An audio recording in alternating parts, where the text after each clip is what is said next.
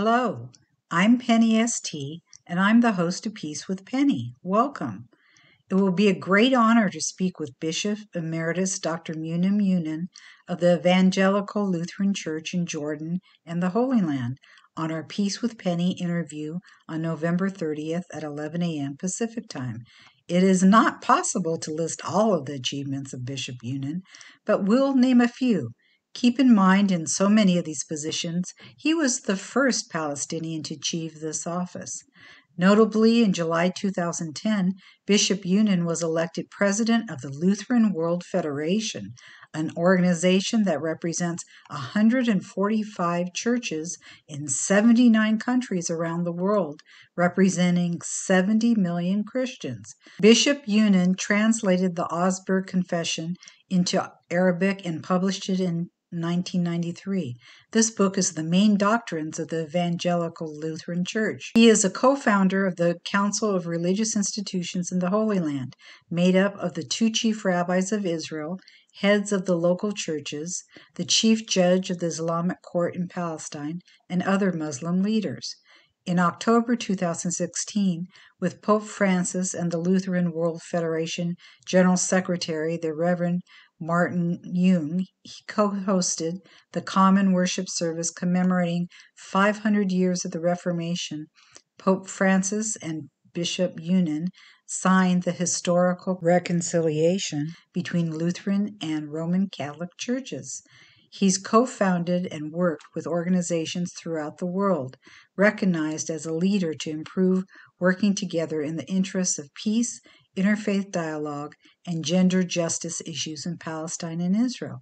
Bishop Younan is the author of two books, In Witnessing for Peace in Jerusalem and the World, and Our Shared Witness, A Voice for Justice and Reconciliation. He has received a plethora of awards, but to name just a few, he was awarded the Pacem in Terris Peace and Freedom Award, the Nawano Peace Prize for his interfaith work and initiatives, the Bethlehem Star Award from Palestinian President Mahmoud Abbas, and the Human Rights Award from the United Nations Association.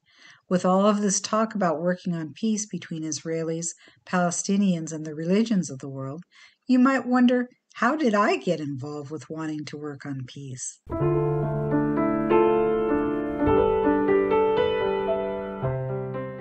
It was the summer of 2014, and for my son's bar mitzvah present, just like many Jewish parents, we wanted him to bond with the Holy Land. Oh, it worked perhaps too well. My husband had stayed back at the hotel, and our friends, my son and I, had just stopped in a pharmacy. Run to the bomb shelter, sweetie, please hurry. I didn't hear the sirens at first, but the Israelis did. They're used to hearing these things. We ran to the back of the storeroom. It was a 12-foot by 24-foot windowless bomb shelter. My heart's pounding. Boom! Boom! I hear and feel the percussion of the exploding bombs. I'm trying not to get sick.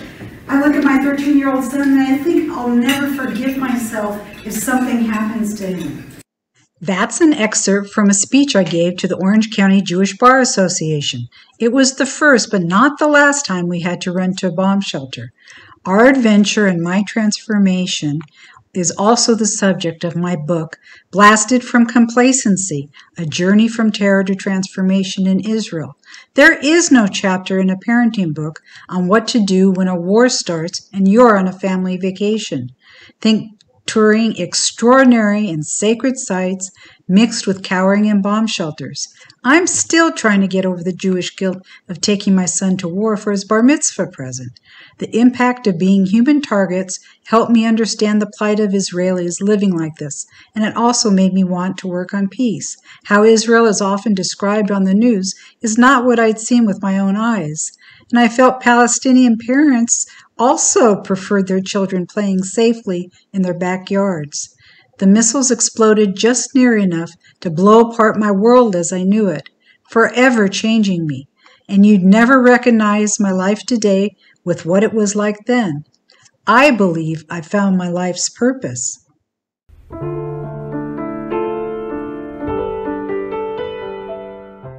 I hope you can join Bishop Younan and me on November 30th at 11 a.m. Pacific Time. Come learn about the amazing decades of work for reconciliation between peoples of the world that Bishop Younan has completed. You can get the Zoom link on my Facebook page or at the end of this clip. Please register. If you have a scheduling conflict, you can always see the recordings on my website at penny.tee.com under podcasts. Thank you, and may you live in peace, shalom, and salam.